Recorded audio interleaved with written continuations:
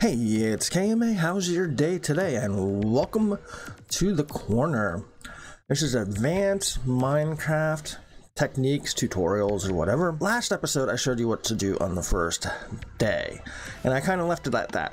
One thing I should have probably shown in the last episode is before you log out for the very first time, I shouldn't even say log out, but after your first day, what you need to do is make one of these guys.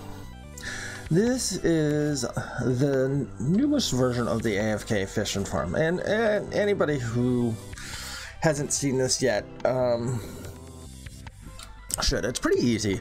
All you gotta do is put a hopper down and put it into a chest, and then dig a hole on the other side of the hopper. Well, actually, you put a fence there, pour some water there, and the water will roll towards the hole. Pressure plate on top with the little fence gate, and then we got the note block. So basically, you stand here, and then you place something heavy on your right button on your mouse, AFK overnight with the right button pushed down, or, you know, you get all the enchantments. And hopefully what you're looking for is mending books, which seems to be few and far between lately. It seems like they've made it harder to get those. But before you log out from your first day on a Minecraft world or a server, whatever, make one of these. You need the glass above you so you can have a transparent block above the water that you're fishing. And honestly, I put glass above both of these just because I'm not actually sure if I'm fishing in this or in this one. I could probably figure it out pretty quick, but I just put glass over both of them. And what I do is I just make sure that no matter what, nothing's gonna spawn where I am, nothing's gonna kill me. So I do my best to get an iron door there, keep myself protected from the evilness that is outside. So definitely make one of those. And then the main thing is you just need the access to the roof there. So what I do, this is that little hidey hole that I had near spawn. I'm not gonna stop the rain. And what I do is I just stand and I just do the 2-hole dig down. And you can figure out faster ways to come up and down, because this is kind of a slow way down. I'd probably use the bubble thing, so you can put a block of a magma block at the bottom, and it will suck you down to the ground. And on another side, you can put a soul sand and put water blocks above it, and it will suck you up. So, but right now, just for the tutorial and quickness, I have ladders. You guys can do what you guys want to do. So basically what I do, once I dig down to 11, see, we're down at 11, this is lava level. Lava will form right here. Rarely does it form higher, but it does every once in a while. And basically what I do is I just dig 5 that direction, 5 in that direction, and I hit the blocks as high as I can, and I make basically an 11 by an 11 room. And then once I'm done with the room, I make sure it's lit up. It's a mining thing, so it doesn't have to be great. It doesn't have to look great. I mean, you can make it look better in the future, depends on how you play Minecraft. If you play it to build, yeah, make it look great. If you play it for farms and stuff, you know, most people who do the farms aren't really decorators. So you want a whole bunch of chests to hold the blocks that you're gonna collect, and a whole bunch of this so you can craft up the iron and stuff that you dig out. And what I do is, once this main room is complete, I go to one edge and I dig 5, I put down a torch, I dig 5 again, I put down a torch, then I dig 3 and I put down a torch, and I dig 5 and I put down a torch. And you guys are like, what's that all about? Why are you doing 5, 5, 3, 5?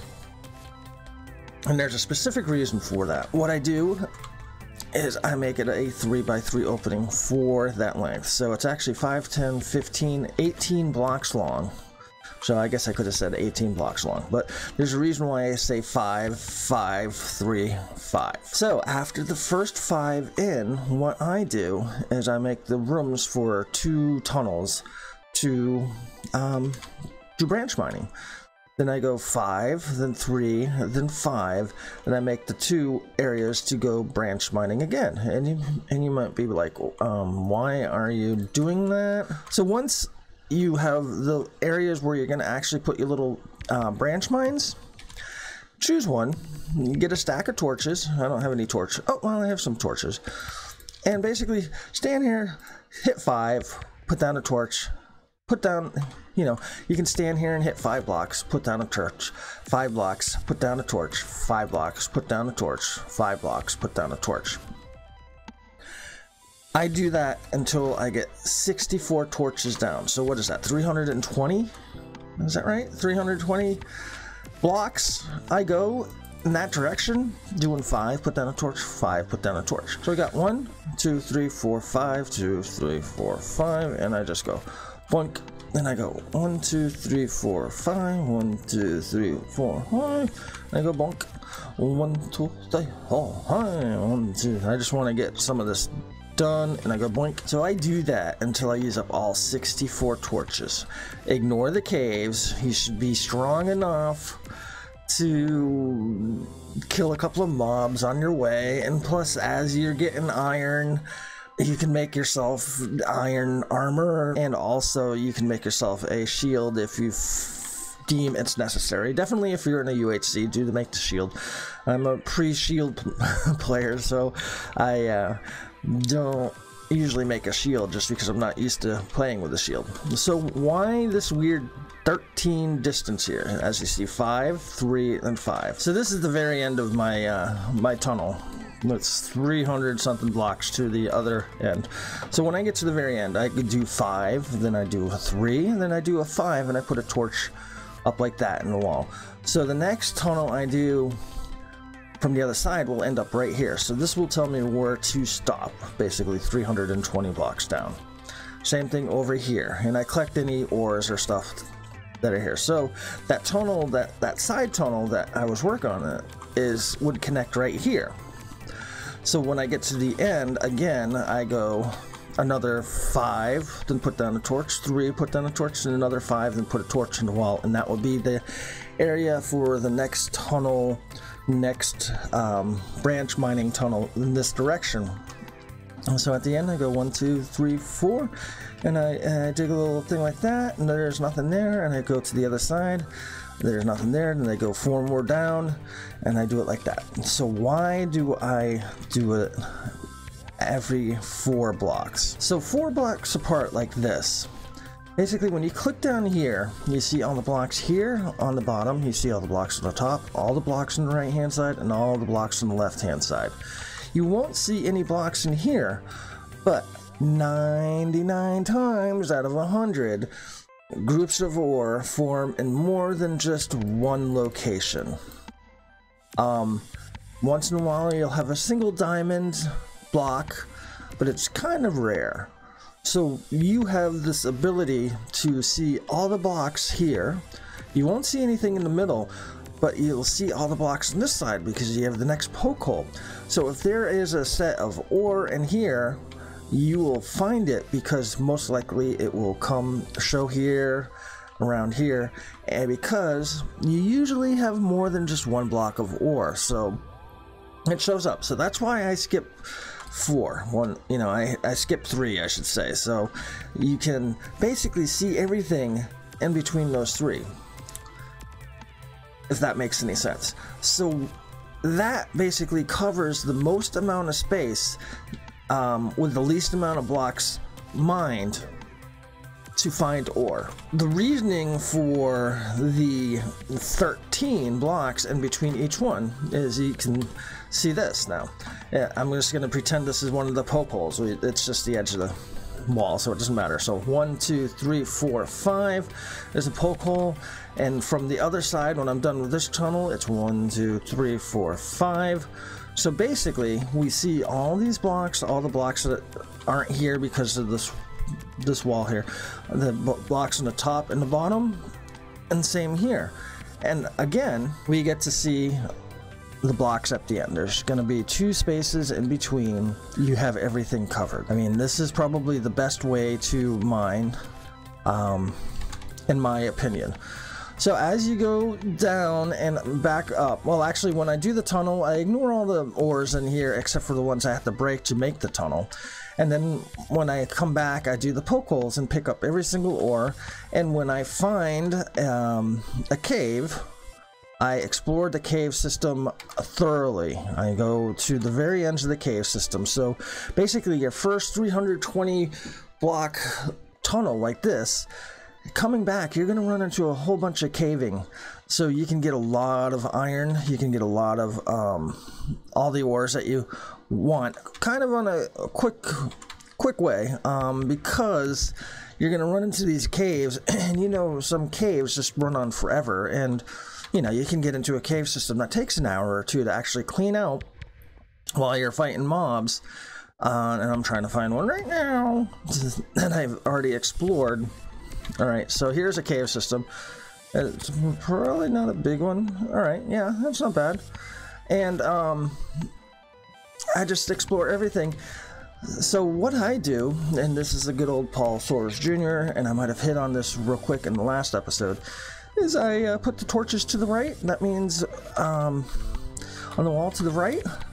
That means if you're dropping water, your torches won't be washed away, for one. And for 2, when you're lost in a cave, if you come back out and the torches are on your left, you know you're going to the end of the cave. So you can find your way back fairly easily. I get completely lost when I go on servers and stuff. Once I saw that Thrive and Survive series with Paul, where he put everything on the right hand side, when you're going into the cave, that means when you're coming out, all the torches will be on your left hand side. And sometimes you have areas that let's see if I did it up here real quick.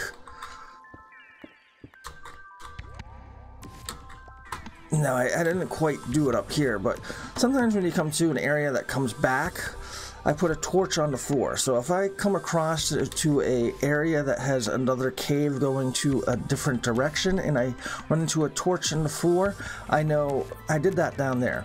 I know that part of the cave has been cleaned out of stuff, so I don't have to go into that. So that's just like a horseshoe cave where you go in one side and it comes out another side, even though it's in the same area.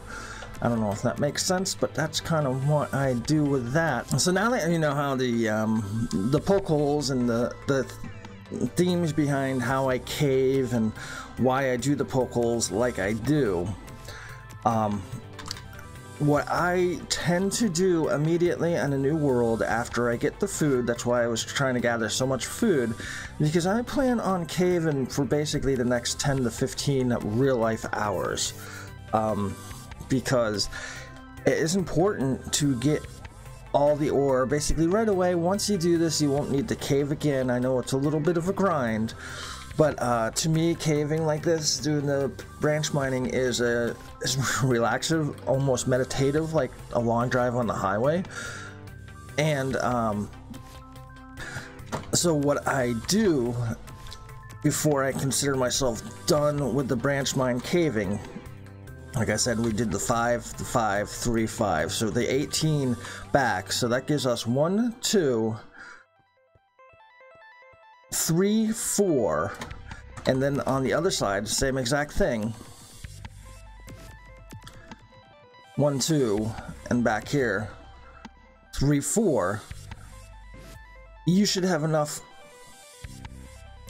ore and stone to basically set yourself up for most of the rest of the play and the server.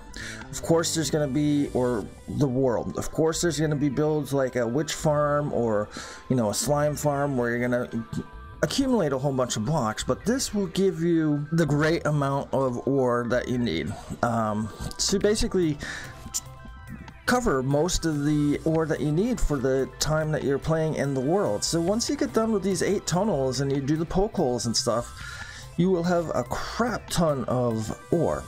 And this is, I only did 1 tunnel, and this is what I got with the 1 tunnel ore wise. So you can times this by 8 to kind of get an understanding of how much you're gonna get. And also, yeah, so times this by 8, so that would be 320 blocks of iron, 64 blocks of diamond, 100 and what? Geez, that one's a tough one. 208 blocks of lapis, 48 blocks of gold. You get the idea. A whole crap ton of stuff. Plus, whenever you run into a spawner, you either dig straight up and mark it, or you go like this and take a picture and write down the coordinates somewhere so you can come back and turn the spawner into a working thing. Because yes, doing all this will give you a ton of XP because you're getting all the coal and stuff. Because I mean, you may see this, oh well, you know, that's only 2.5 stacks of coal, but I cooked up all that iron and stuff already, and all these furnaces have a stack of coal in them.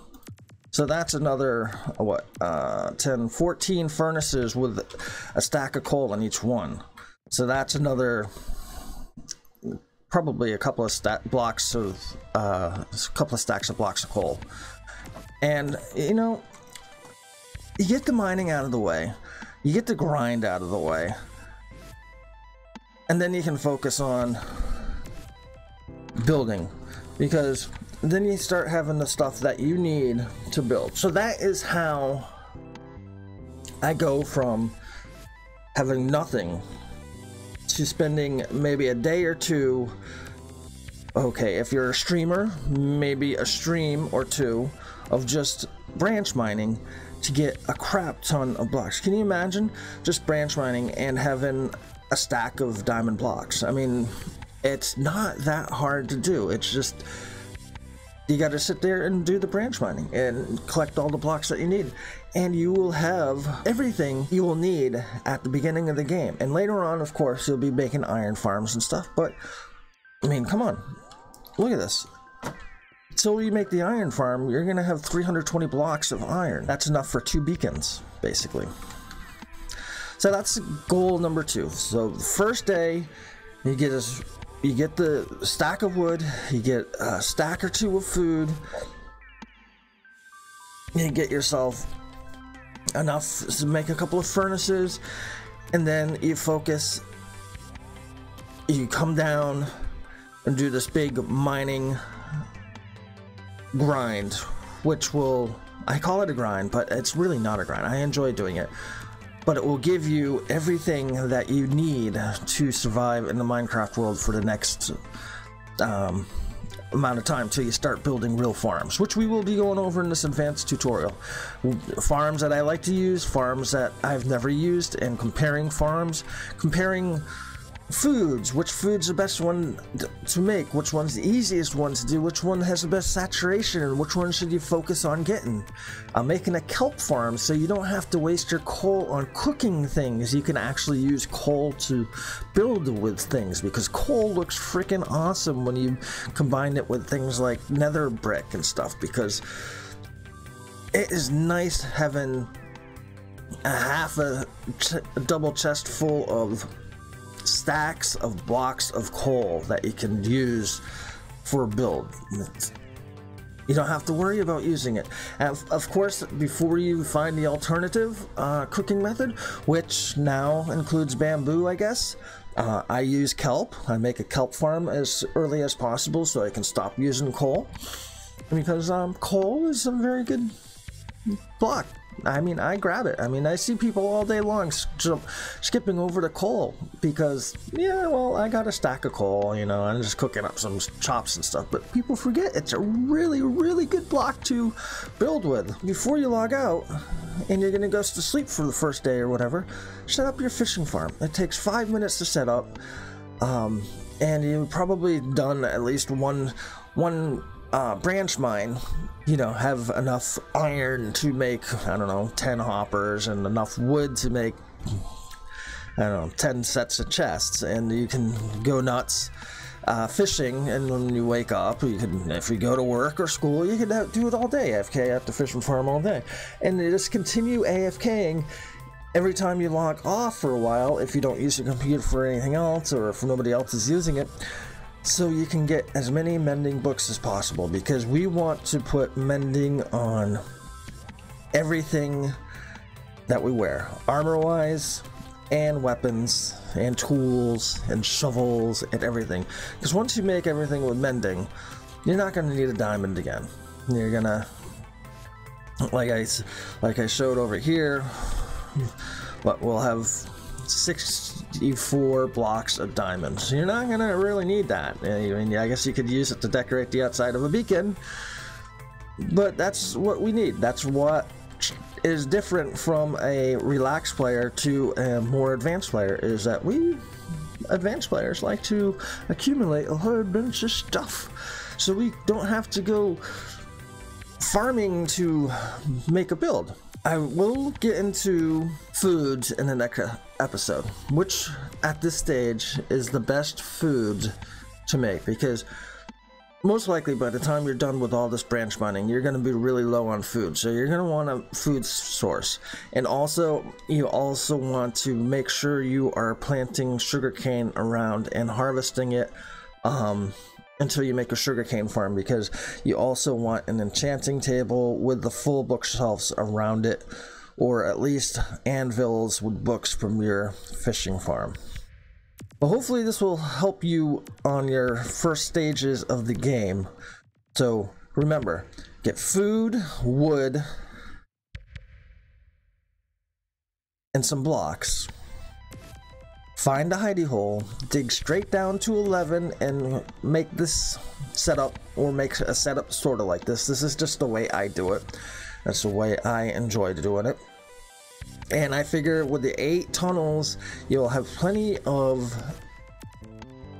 ore to make it through probably a good 2 or 3 months of Minecraft playing.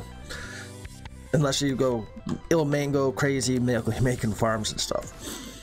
And yes, it is a little bit of a grind, but it is a fun grind. Plus you get to kill lots of skellies, you get to kill lots of animals, you get lots of drops from the mobs and stuff. And you'll have so much stuff that you don't know what to do with. But just remember, fish when you're logged off. Some people think it's cheating. It's part of the game. I don't think it's cheating. If you think it's cheating, don't fish and suffer. But that's it for today. It's KMA. Have a great day. Please subscribe. Hit the like button if you enjoy the series. I'm not sure if people are enjoying it or not. That is way too close to my face. So I'm going to go upstairs and fish some more. And we will see you next week when I show you about the foods and which farms to make certain foods, and different ways of doing foods. If you want to make foods so it looks pretty, making farms that look pretty, or if you just want to make a whole bunch of food real quick and just have like a nano farm. I'm going to go over the different types of foods, the fastest way to get some of the foods, and some ways to mass produce the food so you don't have to worry about the foods in the future. Have a great day. Goodbye.